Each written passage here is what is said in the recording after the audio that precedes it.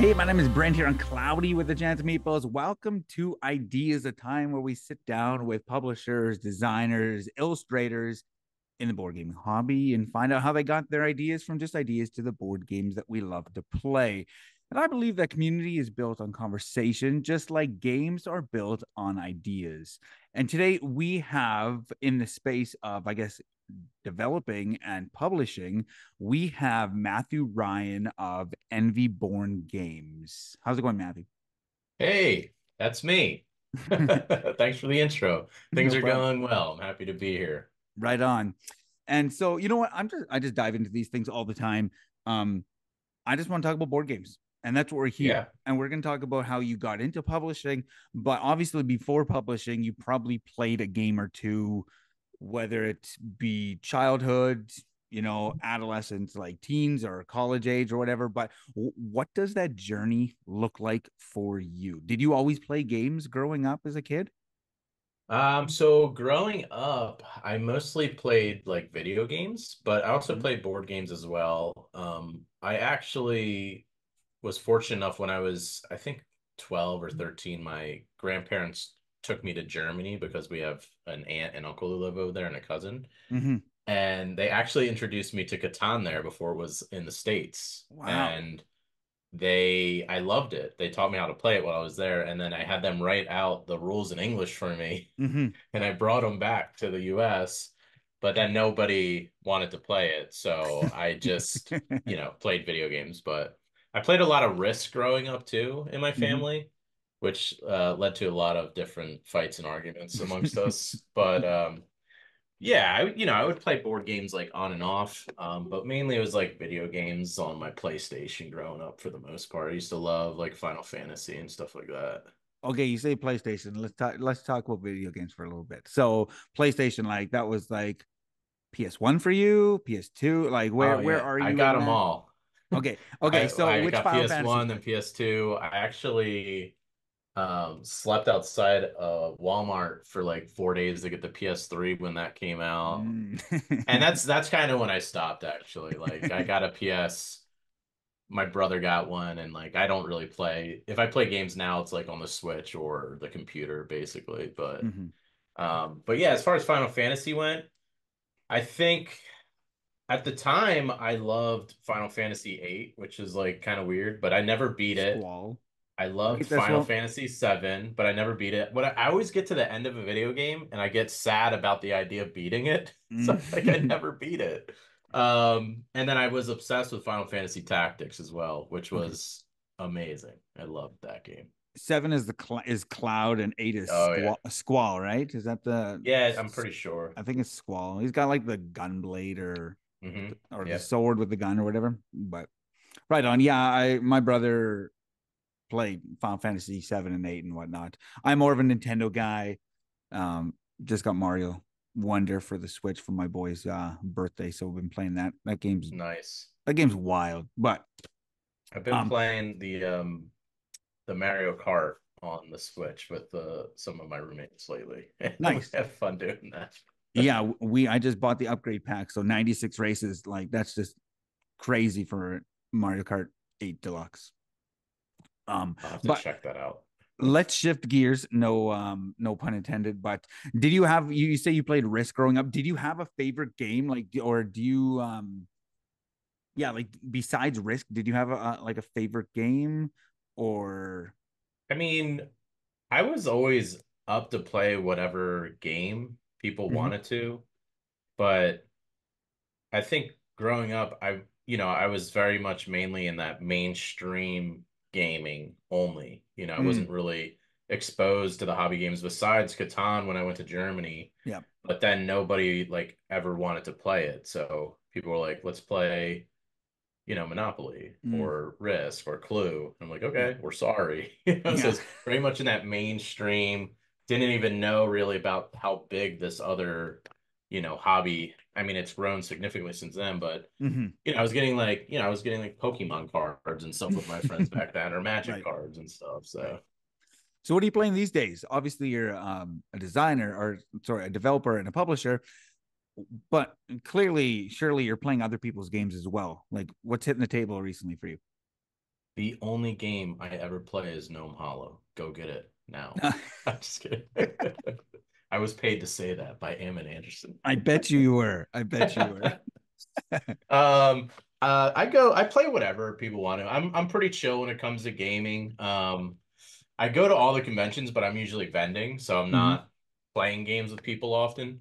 But I have a Wednesday game group I go to, and whatever people want to play, if they have a spot, I'll be like, yeah, I'll play. I think Hmm. last week I played, what was it? I got crushed in it too. Oh man, I'm brain farting.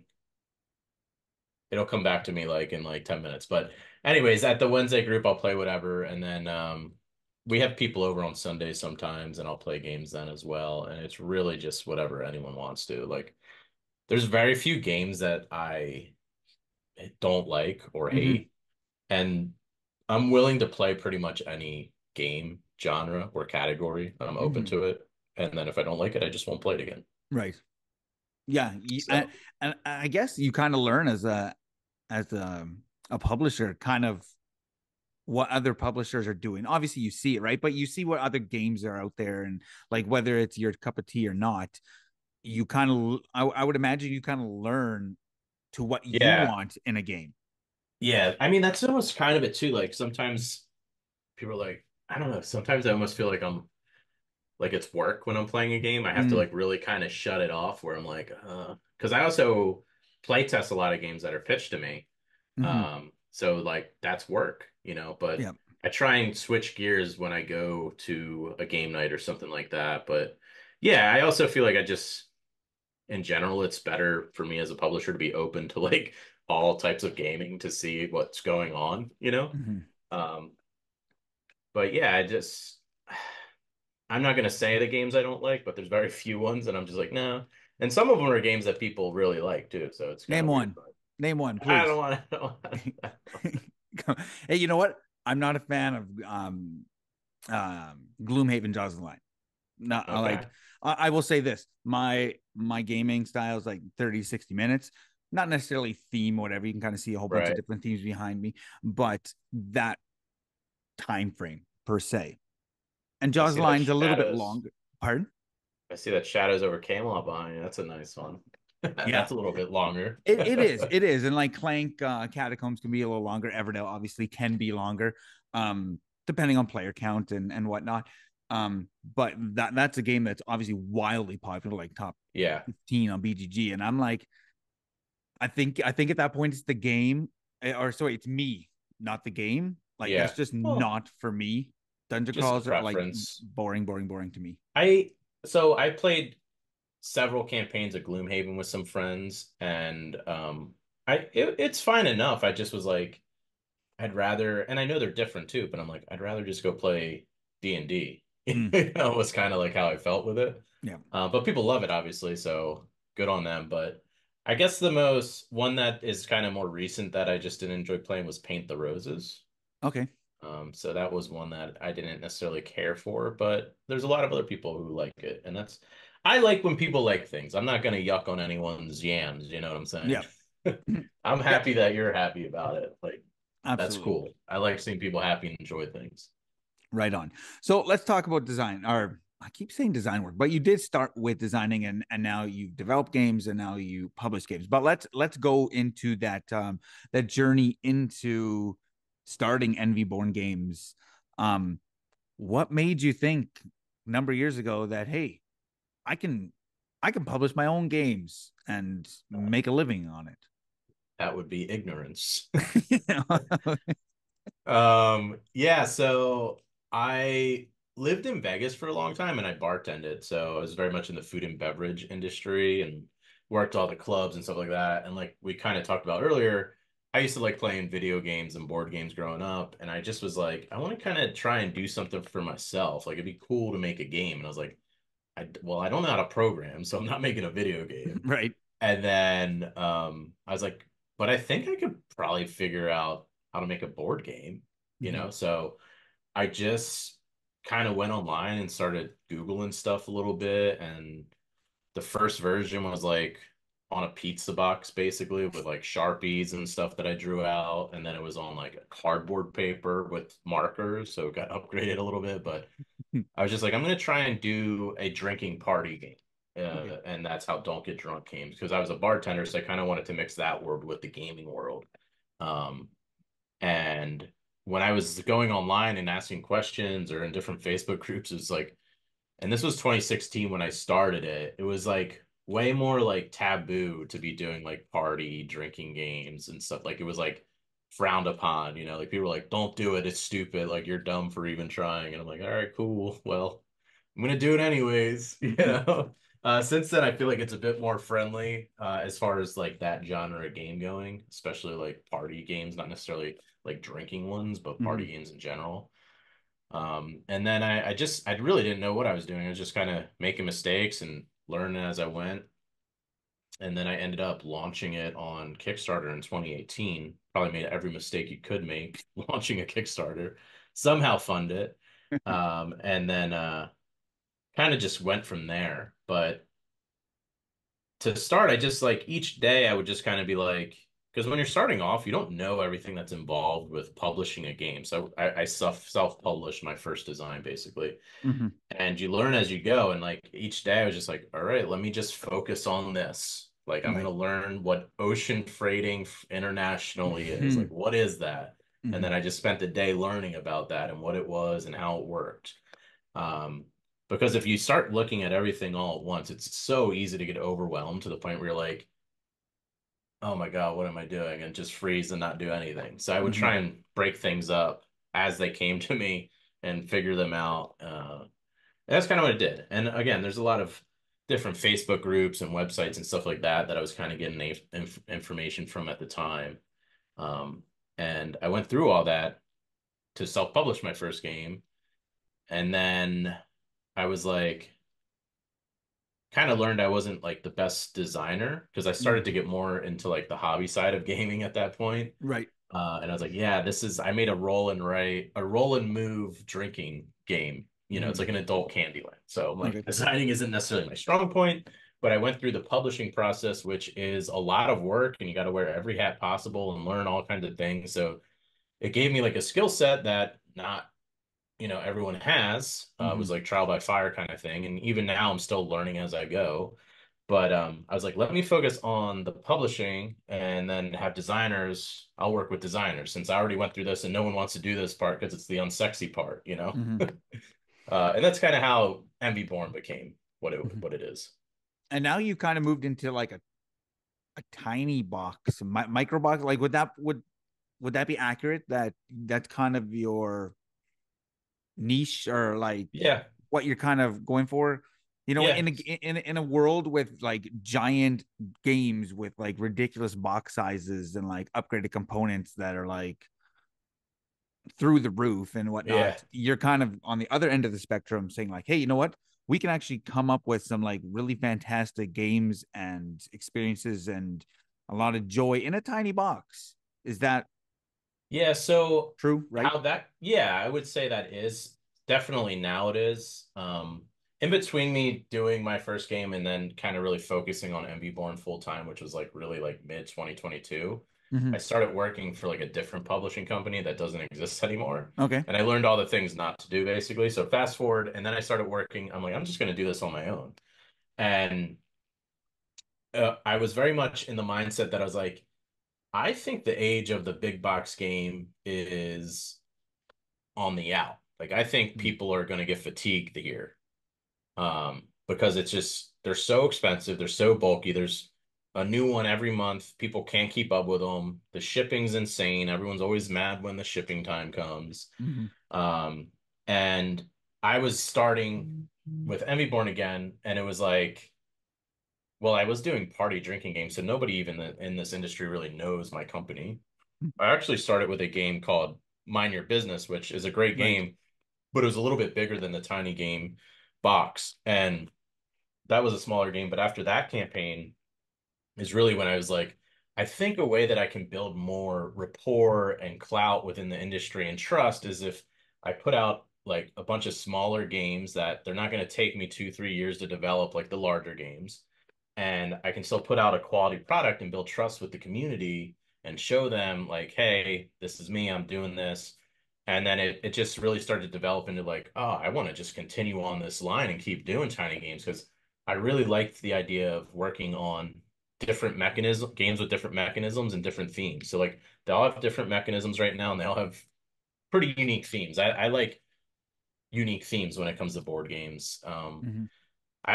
People often ask me like, what kind of theme? I'm like, as long as it's unique. I don't want, not that there's anything wrong with pirate games, but I don't want to make the 10,000th pirate game, is what I tell people a lot of the time. Like, I Yeah. like unique themes. So that's why I have this one behind me. This was in development before we decided like, hey, let's start doing the tiny games, but it's called Kalahari and it's a bigger box game. Not huge or anything. Like it's like the size of Cascadia maybe. Mm-hmm. And that game's about meerkats. And I was like, I Mm-hmm. love it. Meerkats? Like, cool, let's go. Like, there's no meerkats games out there. I want to do it.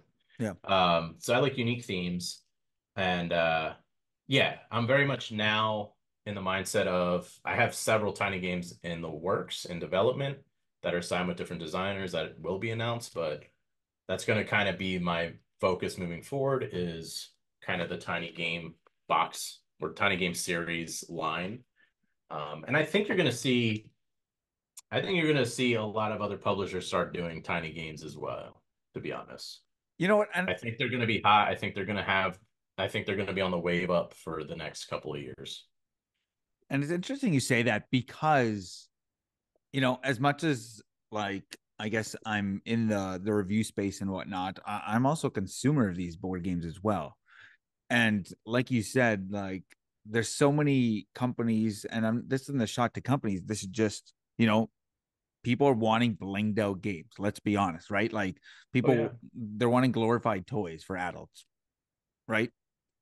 I'm one of them, right? I'm upgrading all sorts of my games with different components and 3D printed things and whatnot because it's cool. It's you're playing with different things. It kind of brings us back to the time when we maybe didn't have all the stress in life, and we could just Yeah. That play. escape. Yeah, it's that escape, exactly. And so I've often wondered, where is that breaking point? Because just today I saw a Kickstarter and the funding goal is like $40,000. You know what I mean? Like a funding goal for back when you did your first game, or even like 2018. Funding goals weren't necessarily that high, but they're really that high, and it's like so flooded of a market. I've Yeah. often wondered, where is that breaking point? Because consumers only have so much money. Yeah. I think it's really, with that in mind, I think it's really important to try to continue to grow the industry. Like that's one thing I would love to see happen is more and more people continue to come to the hobby and understand that there's more games than just Monopoly and Clue. And I think that's very much happening now. You're starting to see that with Barnes and Nobles carrying more games and Targets and Mm-hmm. Walmarts and stuff. So it's like it's happening, but slowly. So Mm-hmm. I want to see more people come because you're completely correct when you say it's saturated. I mean, I think 6,000 new board games come out every year Mm-hmm. and 2,000, an additional 2,000 expansions as well for Mm-hmm. previous year's games. So it's like, if the hobby doesn't continue to grow with the amount of board games that come out every year, no one can keep up, No, and right. that's why I think with the tiny games too, I think people are going to start to like them and prefer them because A, people just don't have the time to play a 2, 3 hour game. B, they can kind of take it anywhere they want and play a quick game of it, and like the learning curve is low. Mm-hmm. There's just so many things that, do you want to spend an hour or 2 hours learning a game to play it once, because that's what happens. You get it to the table, you play with your group, and then, if you play it a second time, that's like amazing. But it's usually just one and done almost. Yeah, it kind of is. And it's kind of not ironic, but I guess, as a publisher can kind of see this. People say so much, I want replayability. I want replayability. I want replayability. But if you're only playing the game, like what I mean, you're buying. Yeah, I'm not gonna pick on Marvel United, but for example, like there's like so much content from Marvel United. I absolutely love the game. There's so much content. Like there's like yeah, oodles of replayability with all the combinations and stuff like that. but no one's gonna even like scratch the surface of the design, right? It's almost as if we in the hobby is like we want more, we want more, we want more, but yet we don't even play with what we have. Well, that's a, I think I'm seeing a lot of people, you know, they're getting games that they never play, so they're just collecting them, or Yeah. the shelf of shame or opportunity, whatever you want to refer to it as. And I think people are getting, like, I see less people like, oh, I used to buy, you know, 50 Kickstarters a year, and now I buy like two, like I Mm-hmm. think people are just kind of, there's just so many games coming out, they can't keep up. There's like a fatigue level. So with a smaller game, it's like it's less intimidating. Like, oh, this little game, it takes 15 minutes to learn and play. Okay, I can do that. Um, but yeah, I think that's part of it. Just like you were saying, like Marvel United, there's so much to it. Like that's overwhelming to me. Like I don't even want to get involved at this point. That's too Mm-hmm. much. And I'm like, man, I want more characters. Like I often say that because hey, what happens if I play this with what you this and this with this bad guy, or you know what I mean? And so I find that fascinating, but it's kind of like a two-edged sword in the sense of like Yeah. we want this as consumers, but then we don't even do anything. And are we collectors of games? Are we players of games?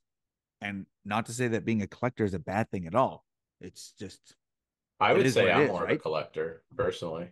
Mm-hmm. So I'm always usually around people that have giant collections themselves, Mm-hmm. or they're the ones always buying every game that comes out. Mm-hmm. Like my game group in Vegas before I moved, we met every week for like 2 years and played new games. It was very rare. We played like 3 to 4 new games every week. Wow. And it was two couples and me. And between those two couples, they were just getting all the games. So like, if I really like a game, I'll get it and I keep it in shrink. I'm definitely more of like a collector.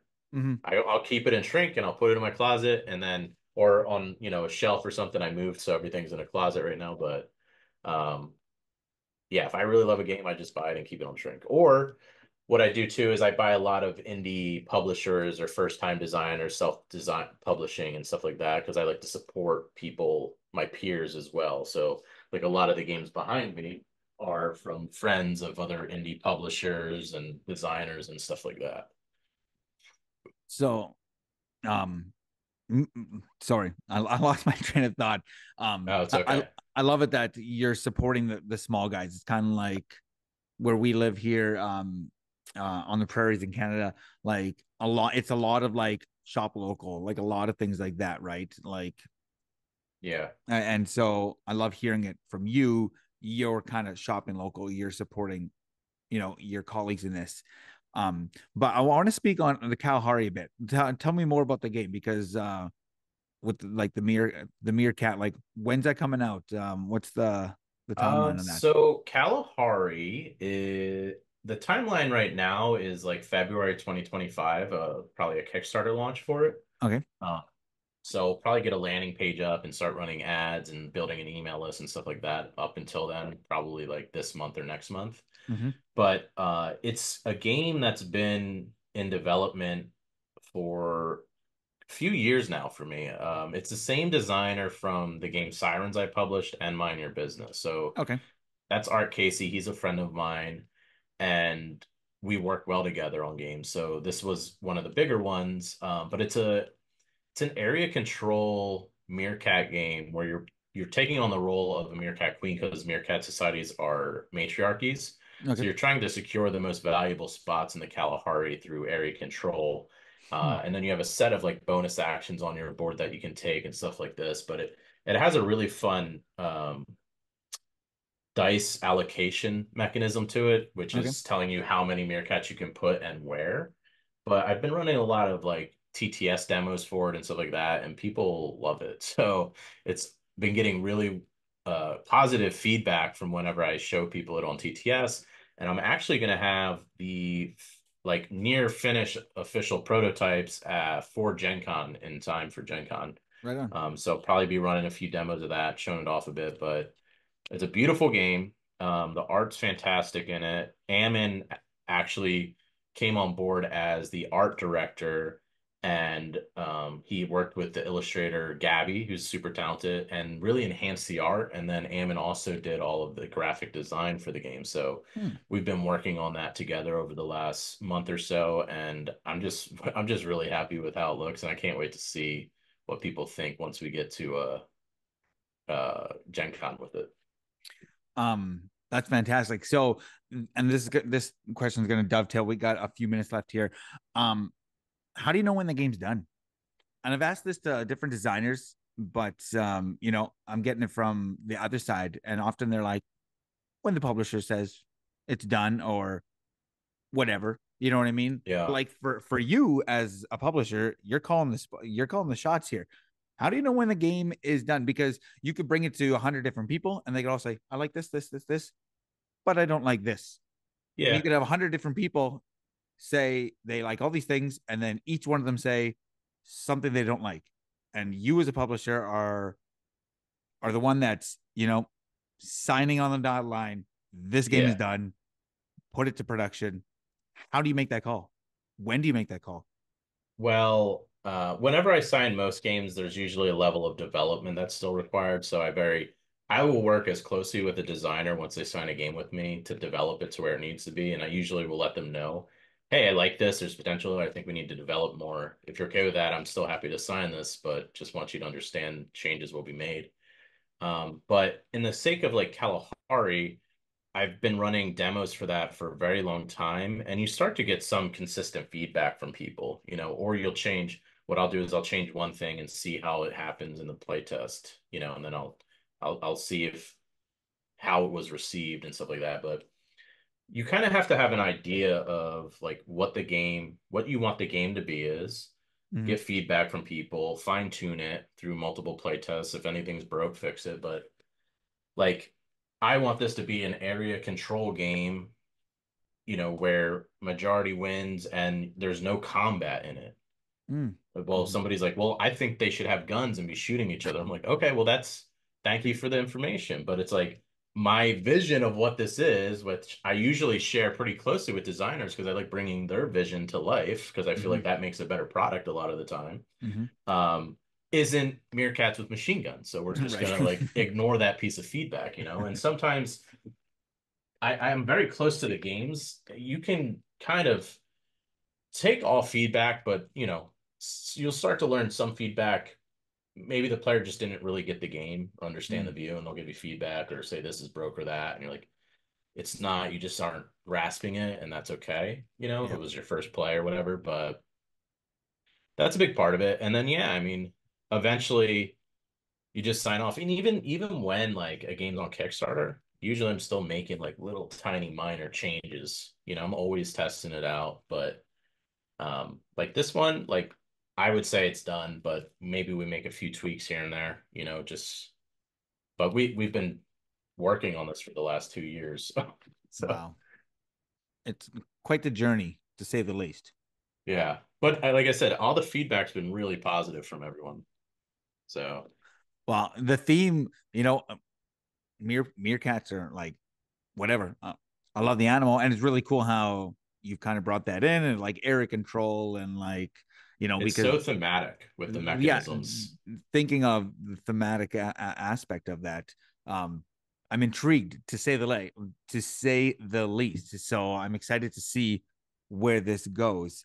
And so as we wrap up here, if someone wants to know more about Envy Born Games, where how can they find their work? All your I'm small not games that you're selling, whatnot. They want to know more about these tiny games and stuff like that. Um, I'm not you, telling them. you're not Nope. telling? Okay, they can Google it. So basically all of my social medias are MV Born Games. That's NVENVY Born Games. Okay. So that's our Instagram, our Facebook page, our um TikTok, which I'm mostly on TikTok and Facebook, and then I'll post stuff on Instagram after it's already been on like TikTok or something like that. We have a website as well, mvborngames.com. Um, so yeah, just search MV Born Games and you'll find us sooner or later. Right on. So post a link to all those or at least to your website in the description of this interview. And Awesome. man, this time has like flown by. That's crazy. It's over And already? Oh I my know goodness. it's crazy. And I just want to thank you for taking the time, because I think for those that are just getting into the publishing space, I think you gave some insight as to some of the things that maybe you have learned over the last almost decade. Yeah, Um, my TikTok actually has a lot of information as like, hey, if you're a publisher, do these things or mhm, don't make these mistakes. So I try and be as helpful as I can to people, mhm, because I don't want them to make the same price mistakes that I did. right. So if you are new to publishing, you should probably follow my TikTok or reach out and ask any questions. Always happy to answer those. Absolutely. That's fantastic. So again, thanks so much for taking the time there, Mathue. Yeah, thanks for having me. You really did fly by. I No, like this is feel like we just started. I know I feel the same way. And so I guess conversation is the best that way, right? Because it's just chatting about board games and things that we love, and that's fantastic. So check out Envy Born Games, all their stuff and their tiny boxes and the things that are coming out, and follow them and whatnot. And yeah, I firmly believe that community is built on conversation, just like games are built on ideas. So until next time, grab your umbrella. The forecast is cloudy with a chance of meeples.